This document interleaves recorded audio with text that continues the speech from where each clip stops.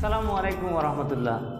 This is Shahidul Islam, Assistant Teacher of English Stage, Central School and College, Rajshahi, inviting our video online class. How are you, my dear student? Alhamdulillah. সবাই ভালো আছো?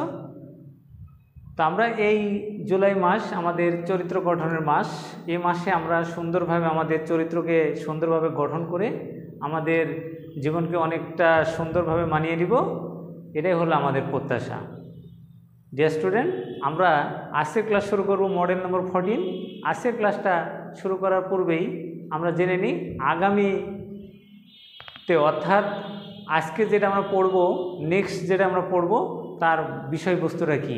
আজকে আমরা পড়ব হলো true and false এবং question number 7, অর্থাৎ answer the question number 7 as a short question. তো আজকের ক্লাস শুরু করার পূর্বেই আমরা জেনে নিই পূর্বের পড়া থেকে কিছু কোশ্চেন। তাহলে ক্রোকোডাইলস মানে কি ছিল? এলিফ্যান্ট মানে হাতি, আর ক্রোকোডাইল শব্দের অর্থ কি? কুমির। তাহলে এলিফ্যান্ট হলো স্থলভাগের সবচেয়ে বড় প্রাণী এবং ক্রোকোডাইল এক ধরনের মানে প্রাণী যেটা জলেও থাকে, অনেক সময় স্থলেও সে উঠে আসে, তাই না? তো সেই প্রাণী সম্পর্কে আমরা গল্পটা পড়েছিলাম, তাই না?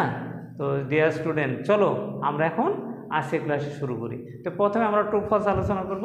তো এখানে ট্রু ফলস,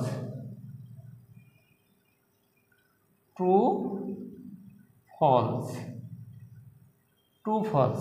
তাহলে এখানে ট্রু ফলসের 1 নম্বর, তাহলে এখানে ট্রু ফলসের 1 নম্বর হলো answer to the question number. আমি এখানে লিখে দিই, তাহলে আরও সুন্দর হবে। তাহলে এখানে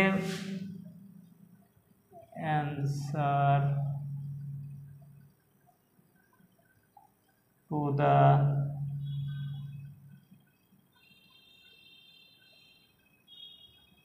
কোশ্চেন নম্বর 6, এটা হলো আমাদের কোশ্চেন। এবার আমি এ নম্বর লিখব। এ নম্বর বলা আছে the Fox was sitting on the bank of A river. তাহলে কি উত্তরটা ট্রু, যে এখানে ফক্স অর্থাৎ শিয়াল সে একটি সমুদ্রের তীরে, অর্থাৎ এখানে রিভার বলা হয়েছে অবশ্য, তো এখানে রিভার নদীর তীরে একটি শিয়াল বসেছিল। তাহলে কি এটা হলো ট্রু, ট্রু। এরপর আমি বি নম্বর লিখব। তো বি নম্বর লেখার আগেই তোমাকে এখানে জানতে হবে, যখন প্যাসেজটি আমাদের পড়া থাকবে ভালোভাবে, তখন যে কোনো প্রশ্ন আমরা সুন্দরভাবে বুঝতে পারবো। যে যদি মিলে যায় তাহলে ট্রু হয়, যদি না মিলে তাহলে সেটা ফলস হয়ে যায়। তাহলে দি Fox was sitting on the bank of the river, তাহলে এখানে যদি বলা হয় the bank of the sea, নদীর তীর, তাহলে কিন্তু উত্তরটা ফলস হয়ে যেত। Jeremy wanted to cross the river, তাহলে Jeremy wanted to cross the river, এখানে জেরেমি কিন্তু নদী পার হতে চায়নি, এখানে পার হতে চাইছিল শিয়ালটি, তাহলে এখানে এটা হবে ফলস। ঠিক আছে, এটা হবে ফলস। এরপরে আমরা সি নম্বরে চলে যাব। সি নম্বরে বলা হচ্ছে যে the crocodile sat on the Fox back, উত্তরটা ফলস। কারণ শিয়ালের পিঠে কুমির উঠেছিল এমনটি না, আসলে শিয়ালটি উঠেছিল কুমিরের পিঠে, তাই না? দি crocodile sat on the Fox back, আসলে হবে the Fox sat on the crocodiles back. ঠিক আছে, তাহলে উত্তর এটা হবে ফলস, ফলস। এবার সুন্দর করে তোমরা লিখবে, হাতের লেখা যেন চমৎকার হয় এবং সুন্দর হয়। এরপরে বলা হচ্ছে যে D number the Fox wanted to it the crocodile, it is a absolutely wrong answer. কারণ শিয়াল কখনো কুমিরকে খেতে চায়নি, আসলে কুমির শিয়ালকে খেতে চেয়েছিল, তাই না? তাহলে প্রশ্নটা আরেকবার পড়ি, the Fox wanted to it the crocodile, এখানে তাই বলা হচ্ছে না? তাহলে এখানে আমরা বইটাকে সুন্দরভাবে আমরা এটা অনুসরণ করব, যে এখানে শিয়াল কি করতে চাইছিল?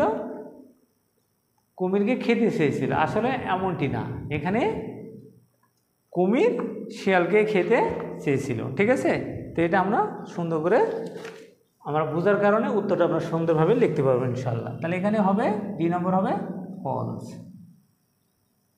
ঠিক আছে। এরপরে ই নম্বর, তো ই নম্বর এখানে বলা হচ্ছে যে the Fox promise the crocodile to help him eating other healthy Fox. তাহলে এখানে গল্প অনুসারে কি বলা হচ্ছে যে শিয়ালটি চাইছিল বা প্রতিজ্ঞা করেছিল, প্রমিস, যে যখন তাকে খেতে চাইল কুমির তখন কুমিরকে সে বলল যে আমাকে খেও না, আমার অনেক বন্ধু আছে তারা অনেক হেলদি, তাদেরকে আমি খাওয়ার ব্যাপারে তোমাকে আমি সাহায্য করব। তাহলে উত্তরটা ট্রু। তাহলে আমি এটা লিখে দিই ট্রু।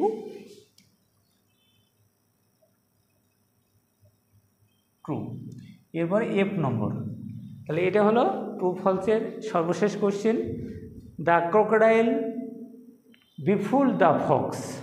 ঠিক আছে, তাহলে এখানে ক্রোকোডাইল সে বোকা বানাইছিল শিয়ালকে না, এখানে শিয়াল কুমিরকে বোকা বানিয়েছিল, তাই না? তাহলে উত্তরটা হবে ফলস। স্টুডেন্ট, আমরা এখানে A B C D E F 6টি আমরা লিখলাম। তোমরা পরীক্ষাতে শুধু এভাবে টি লিখে রাখো এবং এফ লিখে রাখো, আসলে এটা উচিত না, কারণ এখানে তো বলাই হয় যে right true for correct statement, right false for incorrect statement. যদি তথ্যটি সঠিক হয় তাহলে ট্রু লিখতে হবে, তাহলে ট্রু পুরা বানান লিখতে হবে। ঠিক আছে, এটা যেন ভুল না হয়, এভাবে সুন্দর করে লিখবে একই পৃষ্ঠায়, তাহলে লেখা অনেক সুন্দর লাগবে। ঠিক আছে, আচ্ছা, তাহলে এর মধ্যে কোনো সমস্যা আছে? এই প্রশ্নগুলোর মধ্যে কারো কোনো সমস্যা নাই? আচ্ছা, ভেরি গুড।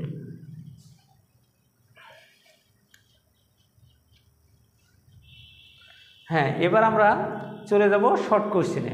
তো স্টুডেন্ট, এখানে short question answer to the question number, এখানে আমি 7 লিখে দিচ্ছি। তাহলে এখানে 7, তাহলে 7-এর এ নম্বর, তাহলে আমি এ নম্বর এখানে লিখে দিলাম। এ নম্বরে বলা হচ্ছে যে দেখো, এখানে আমরা বই থেকেই পড়ব কোশ্চেনটা। Where does the crocodile leave usually? তাহলে ক্রোকোডাইল কোথায় বাস করে? তাহলে the crocodile usually lives in the river, তাই না? দ্য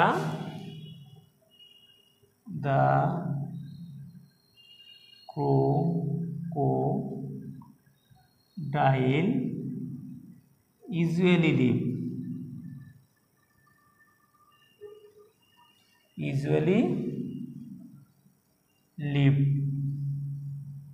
lives, এখানে ডিড দিয়ে প্রশ্ন আছে, তাহলে এখানে ডাজ দিয়ে প্রশ্ন আছে, তাই হবে lives in the river, in the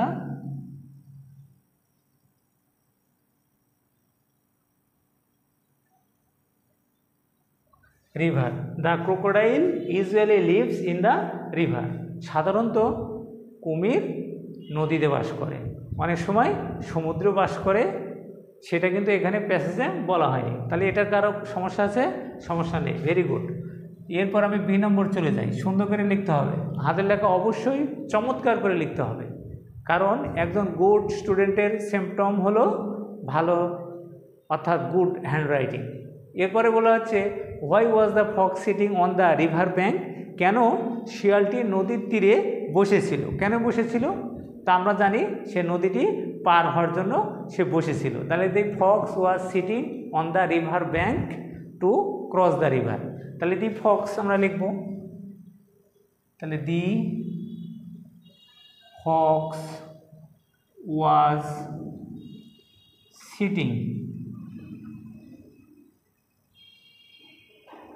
sitting সে বসেছিল।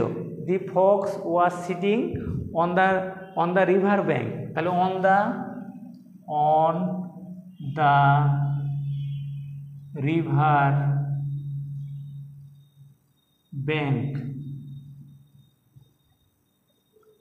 ব্যাঙ্ক, নদীর তীরে বসেছিল কি করার জন্য?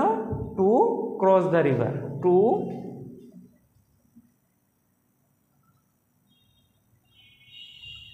Cross the river.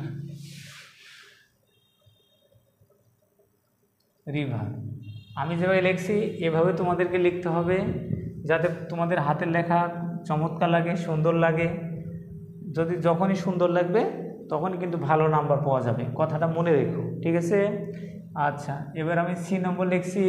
সি নম্বরে বলা হচ্ছে যে who made a plan two it the Fox in middle of the river. নদীর মধ্যে কে পরিকল্পনা করেছিল শিয়ালটিকে খাওয়ার জন্য? তাহলে কি করেছিল, কে করেছিল? The crocodile made a plan two it the Fox in the middle of the river. তাহলে আমরা সুন্দর করে লিখে দিই। আচ্ছা, তাহলে কে হু প্ল্যান করেছিল? কে প্ল্যান করেছিল? হু মেড এ প্ল্যান, তাহলে দি ক্রোকোডাইল। এখানে খালি লিখবো the crocodile. The crocodile made a plan, একটা পরিকল্পনা করেছিল। মেড এ প্ল্যান, কিসের প্ল্যান করেছিল? প্ল্যান, পরিকল্পনা করেছিল। কোথায় করেছিল? Made a plan two it, made a plan two ইট, ইট খাওয়ার জন্য, কী করার জন্য? খাওয়ার জন্য পরিকল্পনা করেছিল। কোথায় করেছিল? Two it, two it middle, middle two it the Fox, শিয়ালটিকে খাওয়ার জন্য, ঠিক আছে। Two it the Fox, Fox শিয়ালটিকে খাওয়ার জন্য in the middle of the river, in the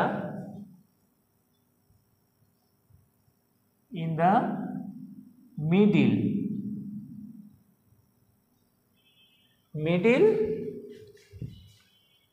in the river, in the river, নদীর সেই মধ্যখানে তাকে খাওয়ার প্ল্যান করেছিল। এরপরে আমি ডি নম্বর উত্তর লিখব,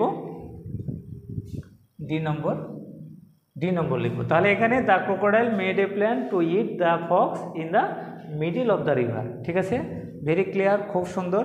এভাবে কিন্তু তোমরা সুন্দর করে লিখবে, তাহলে দেখবে যে খাতাও অনেক সুন্দর লাগবে এবং টিচারদের দৃষ্টি আকর্ষণ হবে। যখন টিচারদের দৃষ্টি আকর্ষণ হবে তখন তুমি ভালো নাম্বার পাবে, কারণ লেখা যখন পরিষ্কার ঝকঝকে চকচকে হয় তখন অনেক ভালো লাগে, তাই না? আচ্ছা, ডি নম্বর বলা হচ্ছে where did the Fox set on the cross the river. Where did the Fox sit on, ঠিক আছে। এখানে where did the Fox sit on to cross the river. তাহলে শিয়াল কি করেছিল? কি কার পিঠে চড়ে, সে কোথায় বসে সে নদী পার হয়েছিল? The Fox set on the back of the river to cross the river. তাহলে কোথায়? এখানে where did the Fox sit on to cross the river, সে কোথায় বসেছিল নদী পার হওয়ার জন্য? তাহলে দি ফক সেট অন দ্য ব্যাঙ্ক, তাহলে দি Fox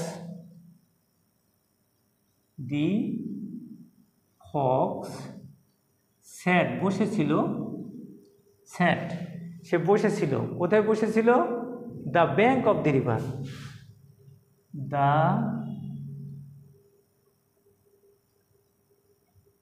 bank of the river, ঠিক আছে। The Fox sat on the bank of the river to cross, cross মানে পারাপার, ক্রস, টু ক্রস, ঠিক আছে, টু ক্রস দ্য রিভার।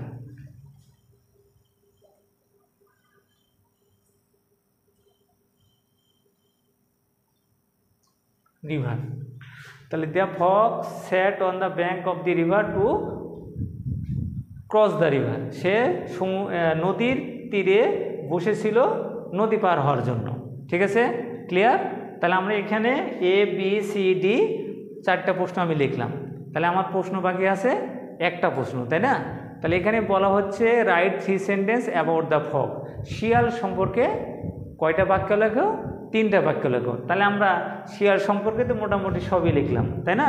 তাহলে এখানে যেমন দ্য ফক্স ওয়াজ ক্লেভার, শিয়ালটি চালাক ছিল, তাই না?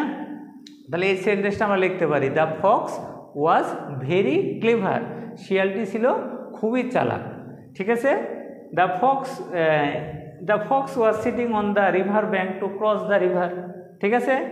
তাহলে দি ফক্স ওয়াজ সিটিং, সে বসেছিল নদীর তীরে নদী পার হওয়ার জন্য, এই সেন্টেন্সটা আমরা লিখতে পারি, তাই না। তারপরে হি প্রমিস, দ্য ফক্স প্রমিসড, সে প্রতিজ্ঞা করেছিল, কি প্রতিজ্ঞা করেছিল, টু ইট, ওই যে টু ফলস আমরা যেটা বললাম, এই সেন্টেন্সটা লিখতে পারি, the Fox promise the crocodile to help him eating other healthy Fox, তাই না। তাহলে এভাবে আমরা 3টা সেন্টেন্স লিখতে পারবো, কি পারবো না, সবাই বুঝতে পারছো। তাহলে আজকের যে ক্লাসটা আমরা নিলাম, এখানে ট্রু ফলস এবং শর্ট কোশ্চিন, কারো কোনো প্রবলেম আছে, কারো কোনো প্রবলেম, আচ্ছা কারো কোনো প্রবলেম নেই, এই জন্য মেনি থ্যাঙ্কস। তো এবার আমরা এইচডব্লিউটা দেখে দিই। তাহলে আজকের এইচডব্লিউ হলো 7 নম্বর কোশ্চিনের 7-এর A B C writing. Student আজকের ক্লাসে কি কারো কোনো প্রবলেম আছে, কারো কোনো প্রবলেম নাই, আচ্ছা ভেরি গুড, তোমরা সবাই বুঝতে পারছো, ভেরি গুড। তাহলে সুন্দরভাবে তোমরা পড়বে এবং পড়ার আগে অবশ্যই সেটা তোমার প্ল্যান থাকবে, সেটা সুন্দরভাবে বুঝে পড়ার জন্য। এবং হাতের লেখা, আমি আবারও বলছি, হাতের লেখা কিন্তু অবশ্যই অনেক সুন্দর করতে হবে। তো স্টুডেন্ট তোমরা সবাই ভালো থাকো, সুস্থ থাকো এবং পিতামাতার এবং শিক্ষকদের সেই গুরুত্বপূর্ণ কথাগুলো মেনে চলার চেষ্টা করো, তাহলে দেখবে ইনশাআল্লাহ তোমাদের পড়াশোনা অনেক সুন্দর হবে। নো মোর টুডে, আল্লাহ হাফেজ, আসসালামু আলাইকুম ওয়া রাহমাতুল্লাহ।